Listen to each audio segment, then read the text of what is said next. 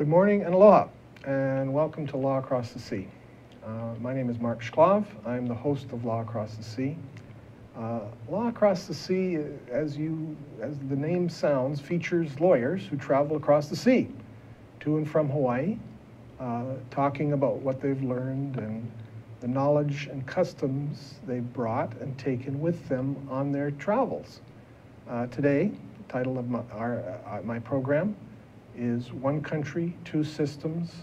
How is Hong Kong faring as a special administrative region of China? With a big question mark after that. And my guest is Carole Petersen. Carole is a professor of law at the William S. Richardson School of Law here in Honolulu, and is also a professor of law at the Matsunaga Institute for Peace and Conflict Resolution. Carole began her law career in New York City, and came to Honolulu before she moved to Hong Kong in 1989, where she taught law and worked with the Hong Kong Legislative Council for 17 years before returning to Hawaii in 2006. So she's had a lot of experience in Hong Kong, and it is not, well, it's kind of coincidental that today is Martin Luther King Day. Welcome, Carole. Good to see you. Thank you very much. It's a pleasure to be here. And I think we're going to be talking about human rights and civil rights, maybe in connection with this question. Now, what is one country, two systems, and the special administrative region? What do they mean? What is the definition of those? And from someone with a lot of experience, please tell us what it is. Sure. One country, two systems is a concept that was originally proposed by Deng Xiaoping. The idea is that territories that were not under the rule of China, but China wanted to regain, could come back and join China, but maintain their own separate legal and economic systems. Deng Xiaoping originally proposed it with Taiwan in mind. Needless to say, Taiwan is not interested and has made that very clear. But then in the early 1980s, when Margaret Thatcher and the British needed to negotiate on the future of Hong Kong, they went to meet with the Chinese negotiators, and Deng Xiaoping kind of pulled one country, two systems out of his back pocket. That was not what the British wanted. The British were hoping to get an extension of the lease on the new territory section of Hong Kong. Not everybody knows this, but the lease only affected the new territories. Actually, Hong Kong Island and Kowloon Peninsula were ceded in perpetuity from China to the British. But those were the treaties that were always referred to by the Chinese government as the unequal treaties, because they were basically the result of the Opium Wars. So Deng Xiaoping took the position, we're not going to extend the lease beyond 1997 on the new territories. We want to regain all of Hong Kong on July 1st, 1997. The British resisted that at first, but eventually agreed, and then the idea became, let's take this concept of one country, two systems and try to make it as concrete and detailed as possible. That was one thing that the British insisted on. And so they drafted the Sino-British Joint Declaration, which is a bilateral treaty that's been registered with the United Nations, and it provides that Hong Kong will become a special administrative region of China, which it did on July 1st, 1997. But will continue to have its own economic system, a capitalist system, and continue to enjoy all the civil liberties that the people had become accustomed to, and also continue its own separate common law legal system. And so that was the first special administrative region, and then the same concept was applied to Macau, which was a Portuguese colony, and Macau became a special administrative region of China in 1999. So one country meant we're going to come back and be part of China.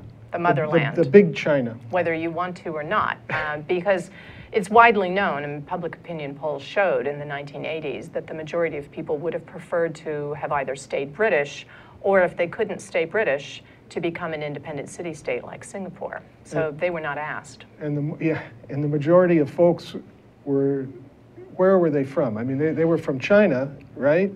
Right. When the British acquired Hong Kong Island, historians say there were probably fewer than 10,000 people there. Maybe migrant fishermen lived there. There were some indigenous residents of the New Territories part. The reason the population of Hong Kong is now 7 million is because after the Civil War, and then again during the Cultural Revolution, loads of people left China, fled China, and settled in Hong Kong because they preferred the stability and the relative freedom of a British colony. Even though it was not a democracy, they felt they had more rights and freedoms in Hong Kong. Some people continued to migrate on to places like Canada and the United States, other places, because they were always afraid that Hong Kong might not be a permanent place of refuge. But it is particularly ironic that these people were handed back to China, given that they had fled China. Yeah, and the folks had come from a place where they were afraid of to lose their rights, and they thought they would gain some sanctuary, I guess. And now, and now they're in a place at that time, 20 years ago, when they're going to be returned. Right, they or their descendants, of course. You know, a lot of people who live in Hong Kong now were born in Hong Kong, and they identify as Hong Kongers, but they are, in general, they are the descendants of refugees. There are also a lot of people who came to Hong Kong as part of the British colonial administration. People migrated from India, from Pakistan, from Nepal, from Western countries. Diverse area, and it's also a wealthy area. It's more than the little village when the British got there, right? That's right. Hong Kong has a vibrant economy. At the time the Joint Declaration was ratified in the mid-1980s, there was a huge disparity in income between Hong Kong and mainland China.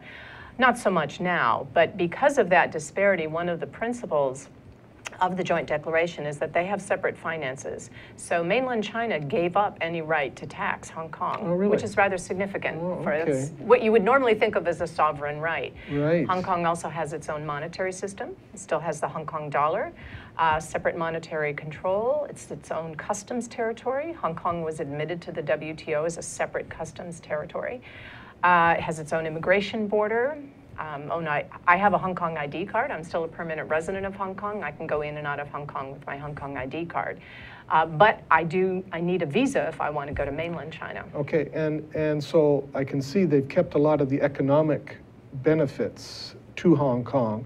Well, what did China get out of this? Or what's the one country side of this? What does China get? I mean, I can see that they're going to look at this jewel and I want it back, and maybe that was in Deng Xiaoping's mind, is a way to get it. Sure. Well, a lot of it is nationalism and regaining territory that China felt had been, the Chinese government felt had been stolen from it. And so there's that nationalist desire to regain the original territory. And that, I'm sorry, that you think is a sincere desire. I mean, I hear you saying that's more than just money. Oh yes, far more than just money. It's nationalism, national pride. And one of the things that was interesting to me is that in the mid-1990s, when I traveled to Beijing, I was there in 1995 for the Fourth World Conference on Women, the UN conference, because I do a lot of work on gender and equality. And we were in Tiananmen Square for the opening ceremonies, and as our little bus was leaving to go back to the conference center, I saw this massive clock, and I had heard about it, but I had not seen it yet. And it was a clock in Tiananmen Square ticking off the days, the hours, the moments until Hong Kong would be returned to China. And after Hong Kong was returned, they put up a clock for Macau. I think after that, they had a clock for the Olympics or something like that. There's always a clock, and it does appeal to certain nationalist sentiments in China. A lot of people feel very strongly that it was wonderful that Deng Xiaoping made this deal to get Hong Kong back, and to get it back peacefully. Because if they had not agreed to the one country, two systems model, I think a lot of Hong Kong people would have protested, and the United Nations might have been asked to intervene. Well, and so Deng was thinking of a way to get back this little island, or this area. It's small, yeah. Into China for nationalistic reasons, and he was trying to do it in a peaceful way, but it's not a socialist way. Right. I mean, and so he gave up something too. Yes, the Joint Declaration promises that the socialist system of China would not be practiced in Hong Kong, and that there would be no significant changes to their way of life for at least 50 years. That is one thing and so a lot of people are wondering what will happen in 2047. It's scary how quickly it's coming. It seemed like a long way away at the time, but now it's coming rather quickly, and people are beginning to wonder. Because some people are very unhappy with the way it's turned out, there are some people who are arguing for independence in 2047. I don't think Hong Kong has a chance of getting independence. Although I think they would do very well on their own, I don't think they'll ever get that. But other people are asking, will China at least agree to continue one country, two systems, or might China argue for full integration, which the Hong Kong people are very frightened of? Well, it sounds to me like the deal was better for China than it was for the Hong Kong folks, yes, or the British. Yes, I agree with that. You know, and that actually he said 50 years, and at the time everybody thinks 50 years is, oh, but it's 20 years have gone pretty fast. That's and right. There's been not a lot, I mean, I've heard, and I'd like you to tell me a little bit about some of the problems that have occurred. Sure. I want to start by saying that, first of all, when we think about theories of autonomy in international law, the theory of giving a region a high degree of autonomy is something that is often suggested as a way to avoid armed conflict, right?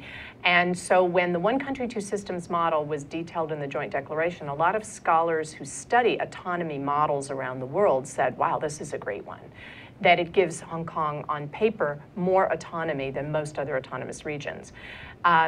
It's odd, it's unusual for an autonomous region to be able to control its immigration border, right? To have its own currency, et cetera. It's completely different legal system. So on paper, it really does provide, I think, for an exceedingly high degree of autonomy. What I like to call in my scholarship, the potential for internal self-determination. We think of external self-determination as the right to secede, but internal self-determination means you respect the territorial integrity of the larger nation. You're not trying to leave, but you exercise this high degree of autonomy and have many differences in your territory from the rest of the territory. What hasn't worked? The reason the potential for problems arises in the fact that the Joint Declaration was very detailed on civil liberties, very detailed on financial independence, very vague on democracy.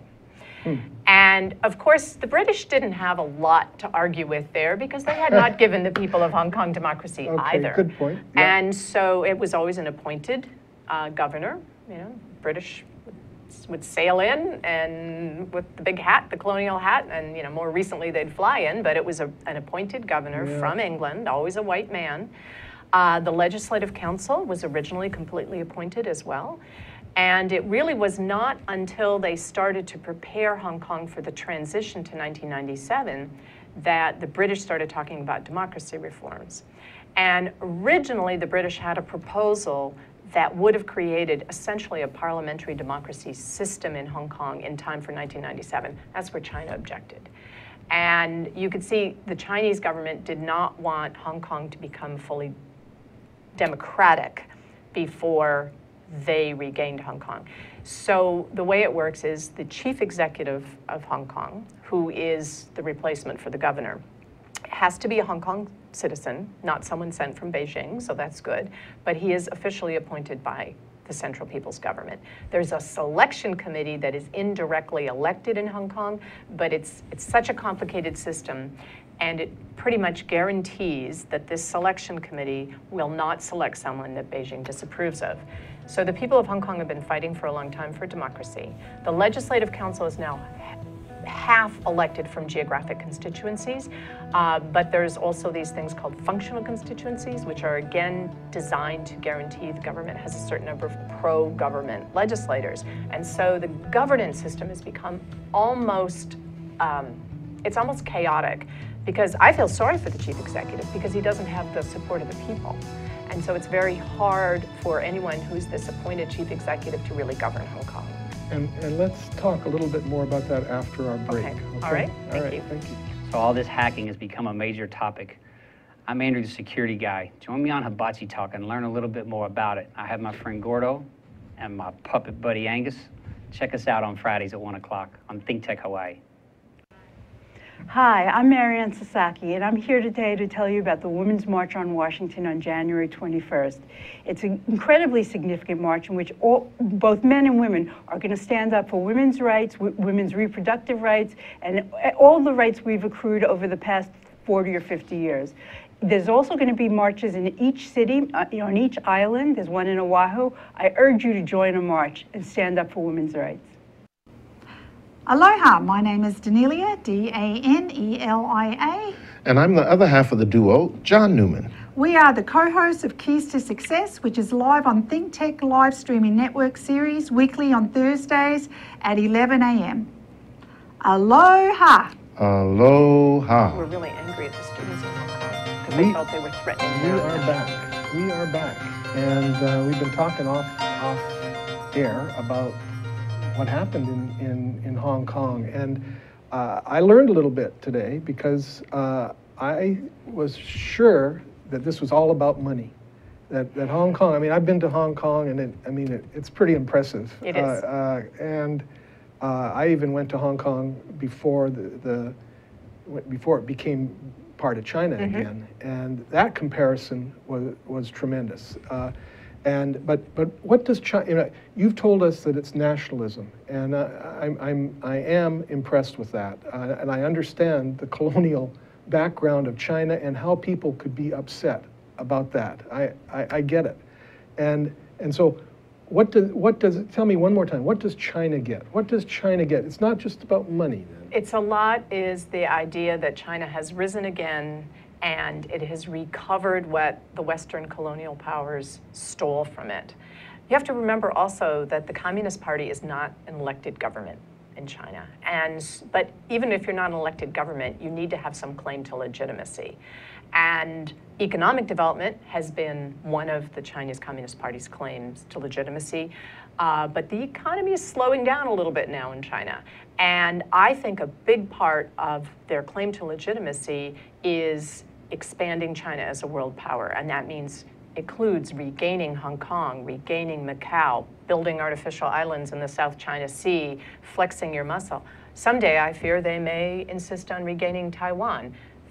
China does not need Taiwan, Hong Kong, or Macau for their economy anymore. Yeah. I mean, look at the economies of China's economy is so well developed. They don't need these territories for any other reason than nationalism, in my opinion. It's a good viewpoint to know how to deal with China in the future, because you have to think from a different standpoint, from a standpoint of this means more to them than money.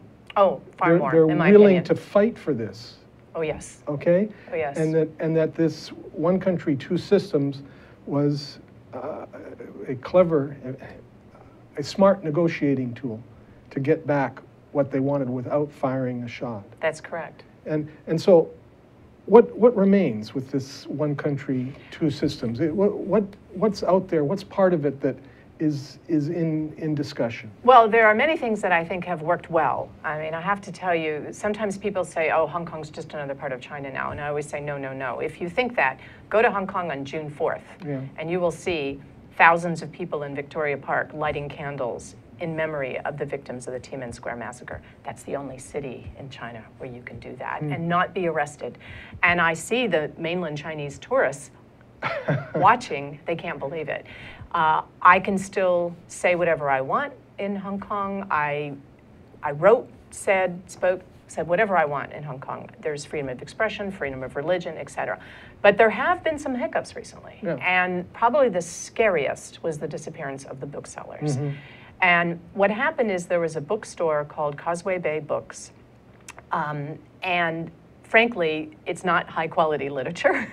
They are salacious, gossipy books about the leadership in the Chinese Communist Party.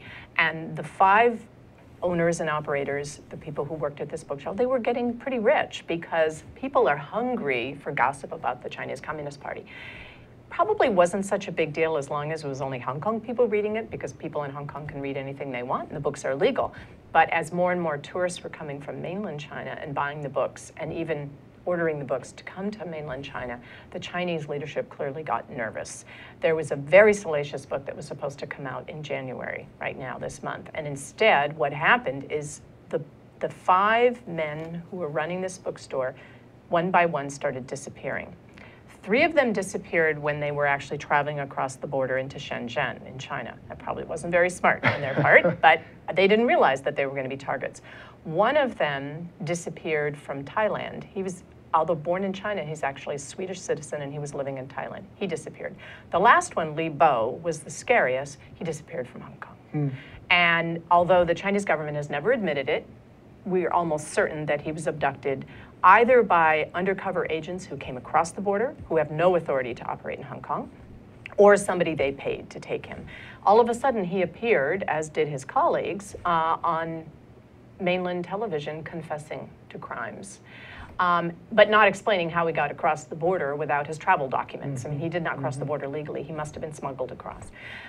He was eventually returned. All but one of them have been released now. And he won't talk. He won't say what happened. But the bookstore is empty. They're not publishing those books anymore. So that is the most frightening violation of one country, two systems. And I have said that there's not going to be any reconciliation between the people of Hong Kong, who are very angry right now, and the Central People's Government until they explain what happens, apologize, and promise that it will never happen again, because that's such a violation. They're not admitting that anything happened. They're just saying, oh, he made his own way to China and voluntarily cooperated with the investigation, which of course is nonsense. We all know that's not true. So that's one of the biggest threats to one country, two systems. The other big concern right now is because Hong Kong people are upset about these developments and also the delays in democracy, there are some people in Hong Kong who identify now as either being localist, they call themselves, or sometimes even pro-independence. And they're starting to argue for independence. And I'm quite frightened by that because I think it could bring about a crackdown from mainland China. And so we've had incidents where some legislators who were elected, they used very insulting language when they took their oath of office. Right. The young-spiration candidates. Yeah, I mean, they were elected to the Legislative Council. In my opinion, they were very foolish. Instead of just taking their oath of office and doing work for the people of Hong Kong, they decided to use very insulting language and to carry flags that said Hong Kong is not China. Their oaths were invalidated because they didn't read the oath as written. And then, although they were going to be given another time to take the oath by the President of the Legislative Council, in between that time, an action for judicial review was requested by the chief executive, and the court ruled that they had lost their opportunity. They had not taken the oath. They had refused to take the oath. What happened in between, which really should not have happened, is the National People's Congress Standing Committee issued an interpretation of Article 104 of the Hong Kong Basic Law, its regional constitution. It has the power to do so, but it doesn't do so very often. And it was seen as interfering in the court process, which is a really strong, serious potential interference in judicial independence of Hong Kong. The judge, however, in Hong Kong, I give him credit, when he wrote his decision, he said, I'm not basing my decision on that. I'm basing it simply on my interpretation of the Hong Kong Oaths Ordinance, and what they did. I accept the argument that they refused to take the oath, and if you refuse to take the oath of office, you can't serve. So there was a good faith legal basis under law. I think it's arguable, yeah. And so what happened to them? I mean, they are appealing now. They appealed to the Court of Appeal. They lost there, but I think they're trying to raise money to appeal to the Court of Final Appeal, which is based in Hong Kong. That's another feature of one country, two systems. The highest court of appeal is in Hong Kong. There's no court in Beijing that receives appeals from Hong Kong. So we'll see what happens. I was quite disappointed in what they did, though, because I do think it's just throwing more fuel on the flames here, and it's going to escalate the conflict. So I've been trying to argue for a conflict resolution approach whereby if the Central People's Government would agree to more progressive democracy reforms and also promise that things like the disappearance of Li Bo will never happen again, and if at the same time the more moderate pan-democrats in Hong Kong would agree not to support any moves for independence, right? And perhaps to compromise on democracy.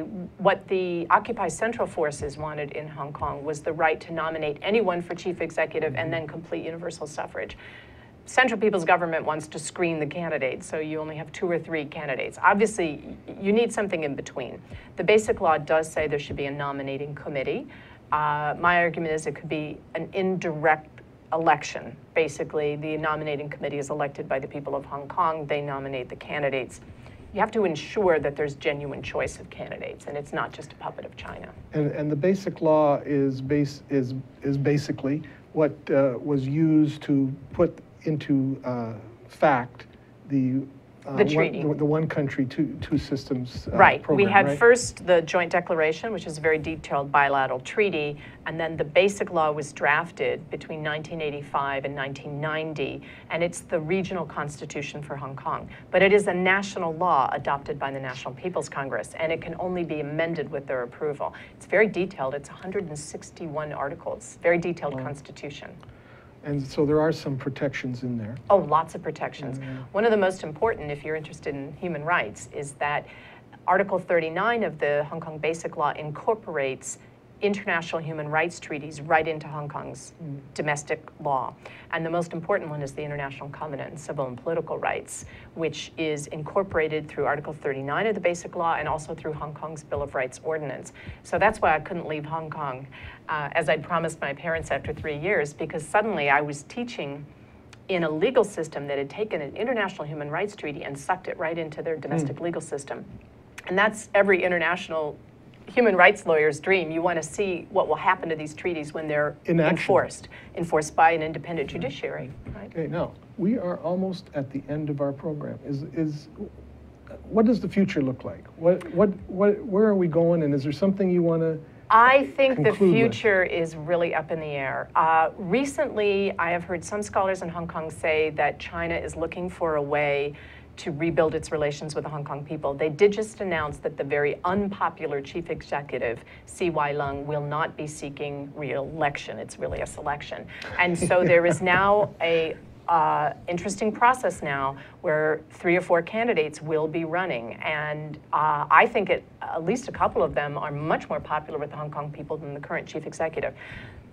The problem, though, is right now, anyone who is popular with the Hong Kong people probably won't be trusted by Beijing and vice versa, unless they make this compromise that I talked about, where Beijing promises meaningful democracy, at least moderate democracy reforms, and no more disappearing booksellers, right? No more violations of that one country, two systems.